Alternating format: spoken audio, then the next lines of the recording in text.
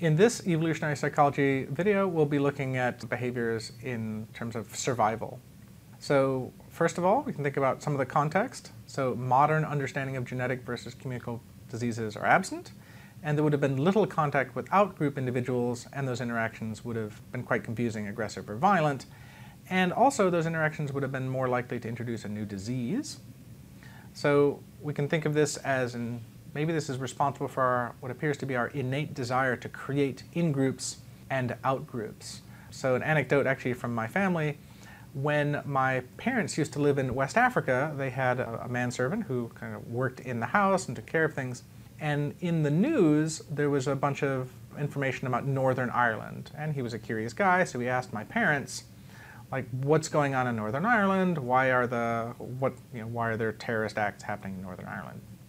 And so my parents explained that in Ireland, there was a split where you have lots of Ireland is Catholic and Northern Ireland is Protestant, but there are Catholic individuals in Northern Ireland, and there's a lot of conflict between the Catholics and the Protestants. And this guy actually had a really hard time understanding that, because his response was, well, aren't they all the same tribe? Aren't they all just Irish? So to him, religion was actually not an important factor at all for deciding if you belonged to a certain group or if you didn't like other groups. To him, it was the tribe that was most important. And in the US, right, we actually focus a lot more on religion. We don't really have tribes in the same way. And so it's not like there's some sort of objective criteria that we use to sort ourselves, but we do tend to sort ourselves, and we use different groups to do that based on what is common to our area or what's important. There's a really interesting set of experiments look at using babies and puppets that gets at what might be behind a little bit of this in-group or out-group behavior. Rather than talk about this in the PowerPoint here, I've put a link to a different video showing this experiment in a different format. So changing topics and looking at something else here. So we have a hypothesis from evolutionary psychology. The widespread phobia of snakes is an evolutionary adaptation because snakes are dangerous, and fearing them conferred a survival benefit, right? So here's Indiana Jones. He's afraid of snakes, as are many people. And this sounds good, right? So we kind of have a hardwired fear of snakes because they're dangerous. That makes sense. But again, we want to test this. How do we separate that from cultural factors like stories where snakes are the bad guys or are evil? And maybe that's why we don't like snakes. So how do we distinguish between cultural reasons why we don't like snakes and maybe hardwired evolutionary psychology reasons why we don't like snakes? So there is evidence that fear can depend on the evolutionary histories in other species. So fear conditioning is when you present a stimulus to an animal and then follow it by a negative result.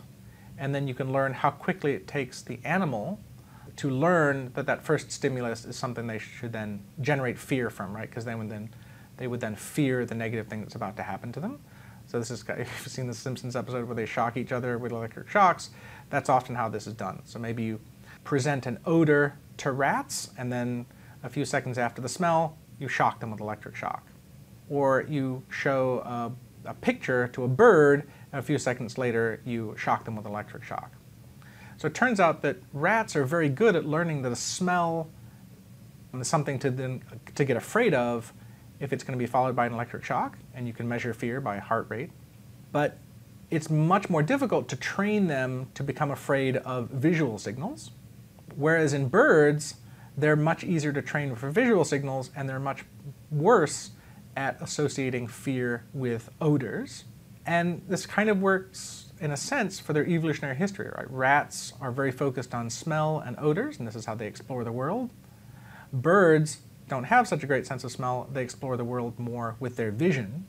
Now, of course, these guys can see, and these guys can smell.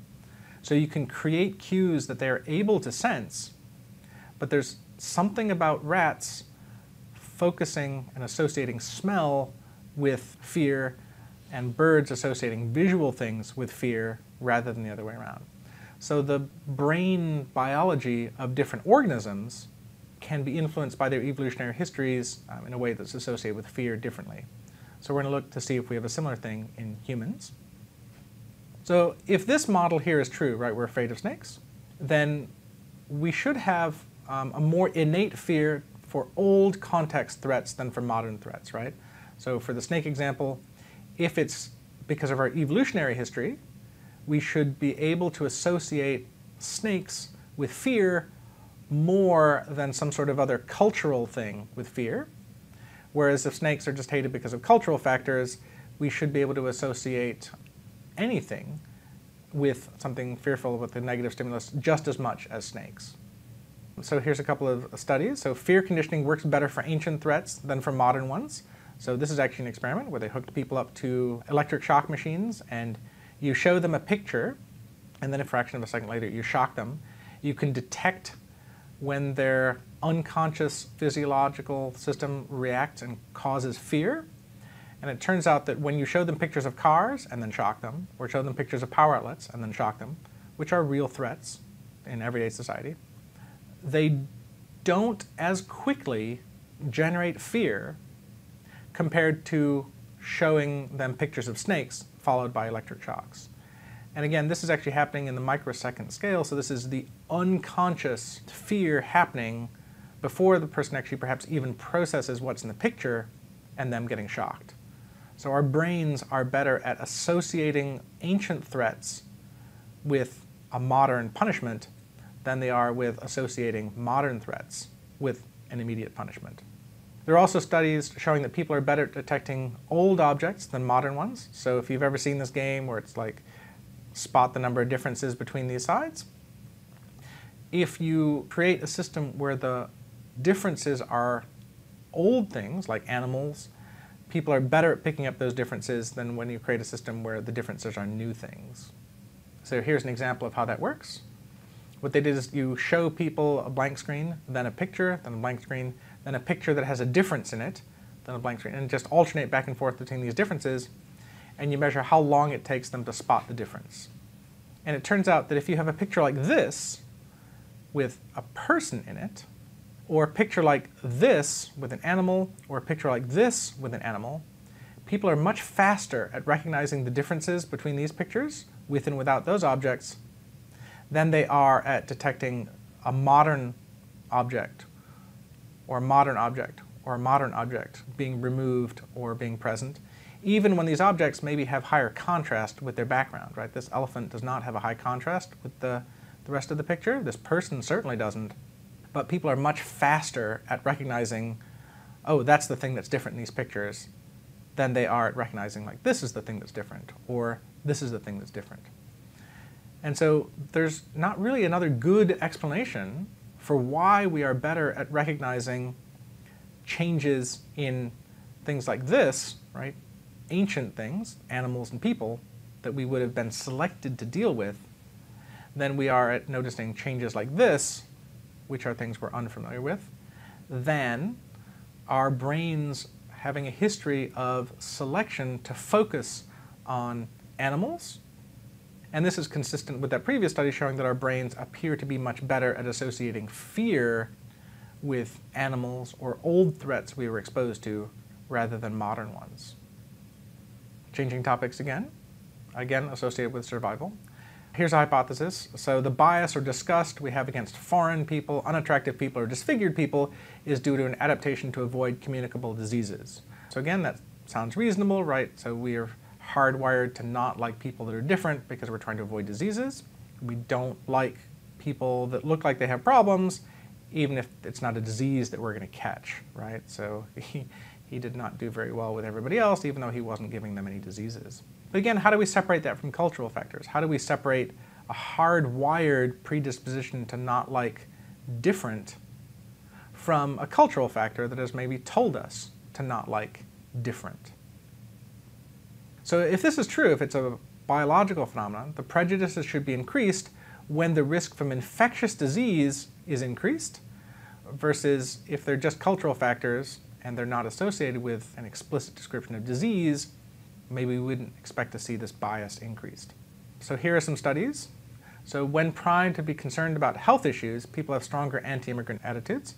So this is if you give them a series of questionnaires and at the end of the questionnaire you ask them questions about immigrants, but at the beginning of the questionnaire you have two different forms. One form asks them a bunch of questions about diseases and health, and another form asks them questions about some other issue.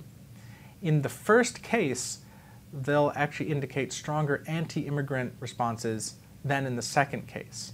So if you make people think about diseases or health, they end up having stronger anti-immigrant attitudes when people are primed and thinking about disease, even though they don't realize it. They then have a stronger bias against foreigners. And consistent with this, so women have a more ethnocentric, or you can think about racist, attitudes in their first trimester of pregnancy. You give women questionnaires that measure racism, they score as more racist in the first trimester of pregnancy, when disease would actually have the largest threat to their reproduction, versus later in pregnancy when diseases that they get are less likely to kill their offspring.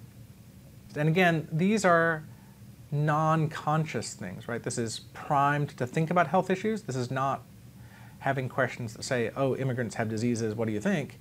It's just asking about, like, what do you think about vaccinations for kids? Or what do you think about cold? Or did you get a cold in the last year? And then much later asking about immigrants.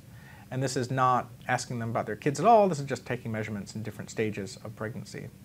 So when we're primed to think this way, or when we're questioned at certain stages, we can see a link between disease and opinions of people from outgroups. That's not a conscious one, that's more likely to be hardwired into our brains.